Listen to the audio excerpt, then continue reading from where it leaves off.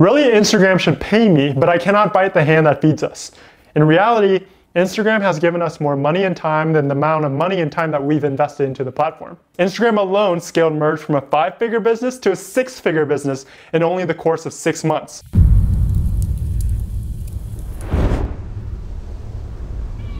Our focus on curating and building our social media presence directly impacted the speed that our business and our revenue grew. This was due to 2 reasons: the ability to save time and also build trust. Our Instagram built trust because of our continuously engaged audience and our content that we always displayed. So whenever a client potentially wanted to work with us, they would go to our Instagram profiles and see what kind of work they could expect. Instagram saved us time because our potential clients could read through our posts and understand the power of social media as well as strong content marketing. Clients understood what we did well and specialized in before we even started the conversation. That is what brand is. It is the ability to build trust and save time and automate systems because people know who you are and trust you. Some great examples are Apple and Rolls-Royce. They barely have to spend any money on marketing because people already know who they are and trust their products. Even if you're not a business but you're interested in how to use social media and Instagram, make sure you watch this video as all of these strategies can help you in whatever that you're doing. If you're already here, I'm going to assume that you already understand the power of social media and Instagram on the marketplace,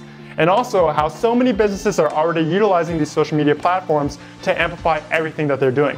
So instead of droning on and on, I'm going to dive straight into the methods of how you can use social media to your advantage. The first method is to optimize your bio. Your bio is the first thing that potential clients and customers see when they visit your Instagram profile. Therefore, it is the first thing you should focus on when rebranding your Instagram profile. In a couple sentences, you want to explain what you actually do. Make sure you do it concisely and purposefully. Talk about what you do and who you do it for. Besides your content, your bio is a statement that explains to people why they should follow you and your business. Think about why your profile is worth someone's time and attention. In your bio, always have a call to action. Instagram is amazing to build, but remember, it's supposed to be used as a tool to drive people away to build your business and your real network. For example, some people like to offer a free ebook in exchange for someone's email. Or similar to us, you can drive your Instagram audience away to another social media platform. For us, we like to drive people towards our YouTube, where we can give longer form value if you're interested. We love making these free videos, and we want more and more people to see how to use social media to their advantage. So if you could click that thumbs up button below, that would really help this video do well in the YouTube algorithm. Make sure that wherever you're sending your audience that it's optimized for your phone because most of Instagram happens on these mobile devices. Just test out your website or landing page first from your own device. In the address section, you also want to make sure that you tag your location so that anybody searching in your area can find your content and find your profile. The second method is to have a brand plan. Consistency and clarity. When I talk about consistency, I'm talking about being active on the platform. In the past, that used to mean posting every single day on your feed. However, that's not as important as it used to be. A way to continuously communicate with your audience is to use engaging stories as well as direct messages to continue the conversation. A lot of people call clarity your niche. You want someone who's never seen your profile before to see your profile, read your bio, and go through all of your content as well as watch your story highlights and see what exactly it is that you and your business do and who you do it for. If you're able to have them understand what you do after a session on your profile, they're more likely to understand why they would press the blue follow button. They have to understand why they're there and why they would continuously come back in the future. In the past, money was a key form of currency, but now as more and more people are understanding efficiency, time is just as important as money, if not more important. Someone's time and attention is something that you have to value. And as a business, you have to create content that would make those people say, yes, I will give you my attention, and yes, I will give you my time. If you're a business or personal brand and want to learn more about content marketing and social media, make sure you're subscribed below for videos every single Friday. Jess has been extremely busy with her projects, but soon we'll create more videos about the content creation process. Method number 3 is having a plan for your feed and your stories. As a business, there's different strategies that you can implement to really enhance your feed as well as your stories. Your feed should serve as a foundation, a portfolio of what exactly it is that you do. Make sure that every single piece of content that you have in your feed is well curated, that it's professional, and that it really shows and explains what exactly that you do. This is where you save time when it comes to using social media and Instagram. You have to be able to use your Instagram profile as a means to educate and inform people exactly what it is that your business does. If a potential client or customer reads or watches your content and understands exactly what you do, you have already saved time because they're educated in your business. That way, when you actually begin or continue a conversation with them, you guys are both on the same playing field. If you've watched our videos in the past, you know I like to use the analogy of building a house.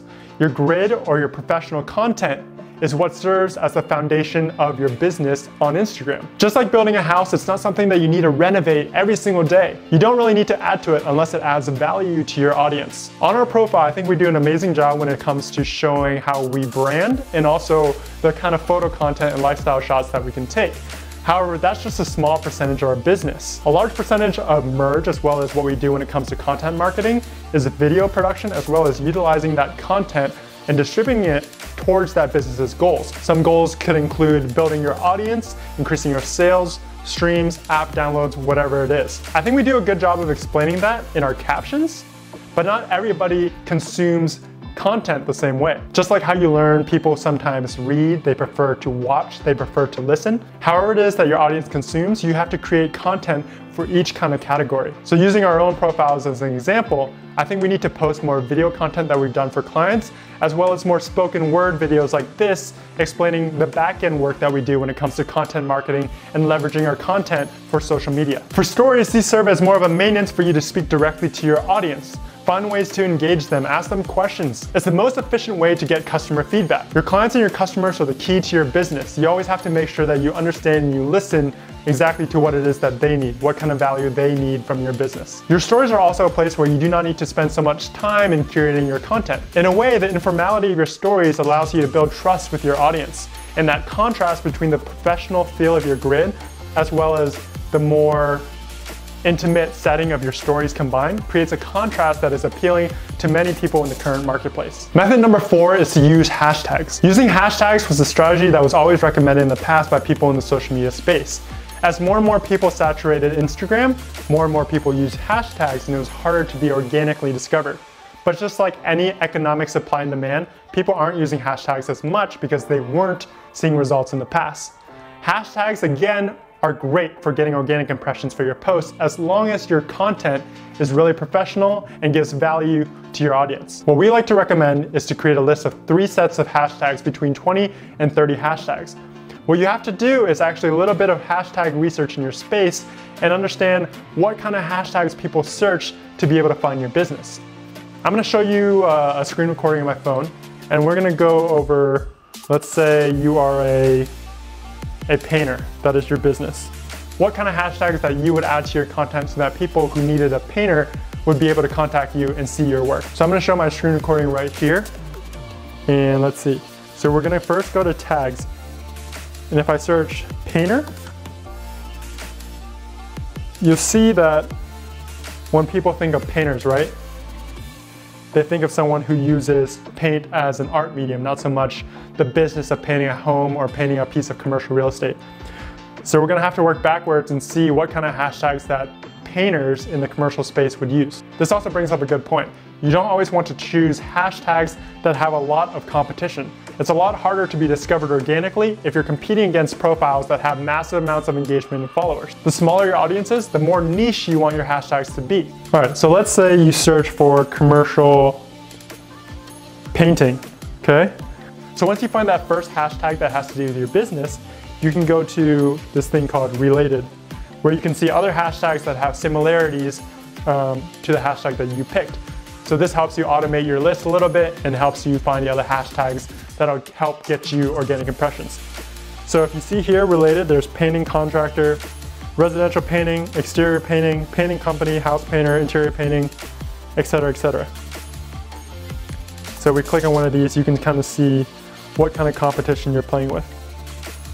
This person who is at the top of the list has 175 likes and has only 1,000 followers. If you think your profile can get around this engagement, make sure you use one of these hashtags to get ranked as some of the top of the searches. This is a great way for people to organically find you and your business. But I also want to flip it around a little bit and do a little bit of outbound work instead of just waiting for people to come and see your content. So using the example of a commercial painter again, let's pretend that we want to reach out to general contractors to be able to pitch them on why we should be their subcontractor and paint all of their properties. So if I was a painting company, I would search for the hashtag, let's say, general contractor. So scrolling down here, let's pick this one, Justin Doyle Homes. Okay, so Justin Doyle Homes, he seems to have the best custom home in Ohio 2018, and he basically builds custom houses from architectural plans from how it seems. So this person would be a great candidate to reach out to if you were a painter, because you could potentially paint all of his custom homes. So just like any other direct messaging tool or strategy that we've used in our past videos, you want to send him a message. Always put that emoji in the front to get his attention. So I would say, on your custom homes. And then you also want to use like specific things about what they do. So best custom home in Ohio 2018. So we can also mention that. Then you want to explain a little bit about what it is that you do. And would love the opportunity to be able to work on your homes. Cheers, James. Okay? Then you're going to send that message. At the beginning of our business, when we had a strong foundation of content, a lot of our work was actually reaching out to companies outbound and finding companies that would want to work with us and our photo content. If you're just starting out your business or new to the entrepreneurial space and have more time than you have money, definitely leverage Instagram and find ways to reach out to companies that would potentially want to work with you. Method number 5 is to use influencer marketing. In the last year, the global influencer marketing budget has tripled in only 1 year's time. Brands still have a lot to gain when using influencer marketing correctly. The biggest mistake is when companies or brands solely look at the number of following that an influencer has. There's a lot of other variables that a business has to incorporate and think about when using influencer marketing. At Merge, we've been able to work with both sides. On the business side, we've worked with clients and helped run successful influencer marketing campaigns. And then on the influencer marketing side, we've worked with creators to help grow their accounts, as well as be more of a manager when it comes to steering their brand vision and revenue. Again, do not only look at the size of the influencer themselves, even though it is an important statistic to consider. As an example, let's use Young Box Boy's insights and analytics. Make sure you always take a look at how many story views they get. Make sure you look at how much engagement they get per post. If you're running stories with them, ask them about previous amount of swipe ups they've got on similar campaigns, or how many sticker taps they've got from a similar kind of story. This will kind of give you an understanding and a baseline of what you can expect by running a campaign with an influencer in your niche. After looking more at the numbers, you really want to pay attention to their demographics. Where is their audience coming from?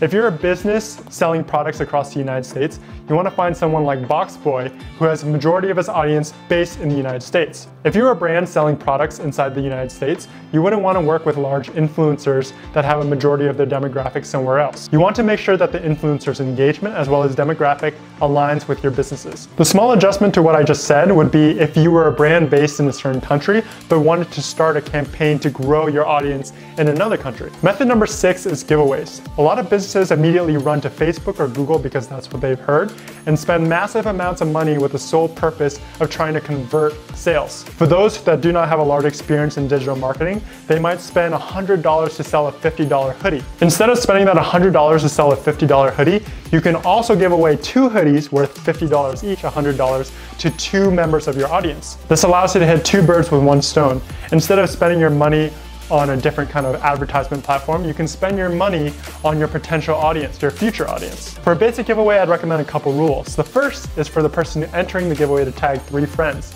You've all heard of this butterfly effect or the snowball effect, where 1 equals 2 and then 2, 4, etc., etc. So if one person tags 3, you're expecting those 3 people will tag a total of 9 people.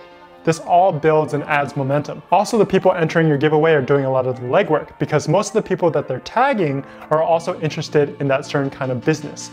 For example, I wouldn't tag my mom in a sneaker giveaway even though she's quite the hypebeast. The second rule, which is kind of obvious, is for them to follow your account.